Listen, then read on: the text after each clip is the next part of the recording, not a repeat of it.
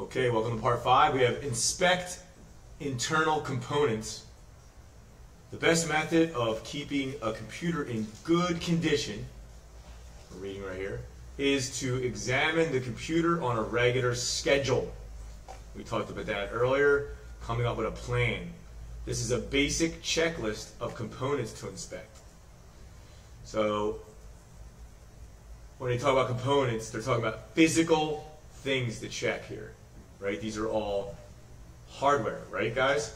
These are not software. So, inspecting internal components, and are they all? Looks like they're all stuff inside because it's internal components, right?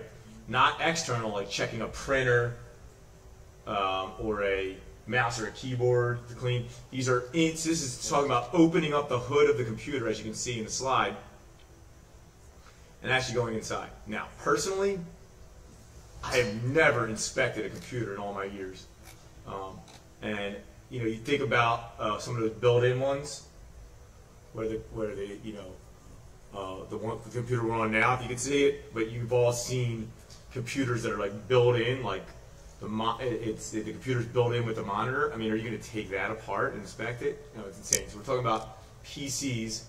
But either way, we're going to talk about this stuff because we'll at least learn the internal parts, whether or not you would ever do something this drastic. But I just couldn't see someone doing this to a bunch of worker computers at a company. I could see it maybe doing it to something that's like a very, very expensive computer. But a $200, $300 computer to do this to, I don't know about that. But we'll go over it. So,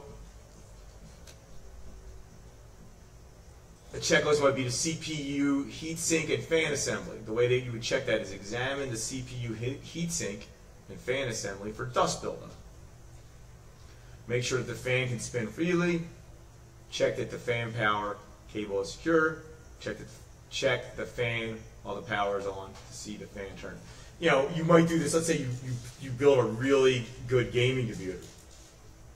You might want to do this.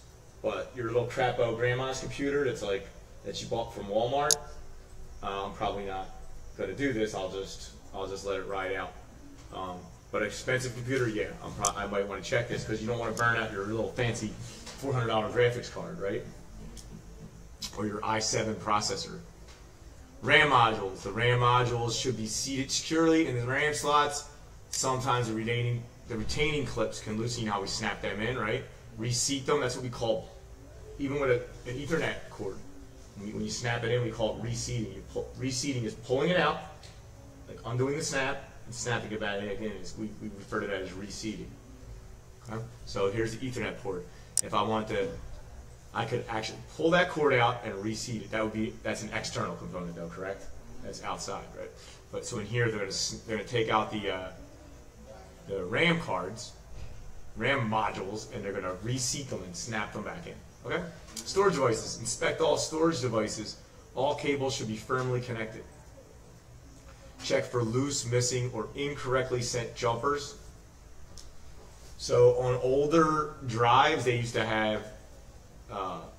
We showed you a picture of jumpers before. It's like a little, you can put a little plastic cover that has metal inside it on these little spikes. I'm going to show you a picture. Well, we won't right now. A drive should not produce rattling, knocking, or grinding sounds.